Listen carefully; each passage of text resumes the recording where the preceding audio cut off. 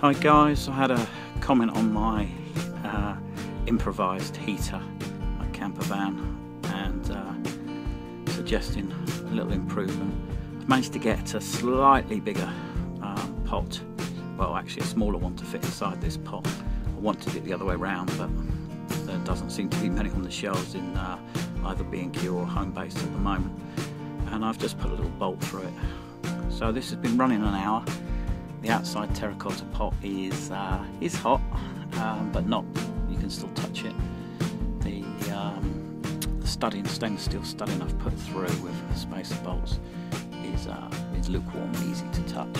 So I can actually lift that up. And as you can see, there's one pot inside the other. I wanted a bigger gap.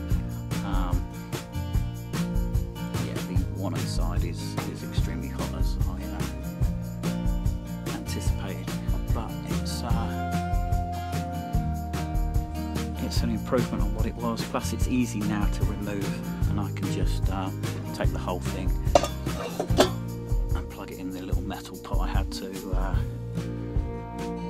cool down when I don't want it on there anymore, or when I need to drive off perhaps. So yeah, thanks for the comment on that and the idea.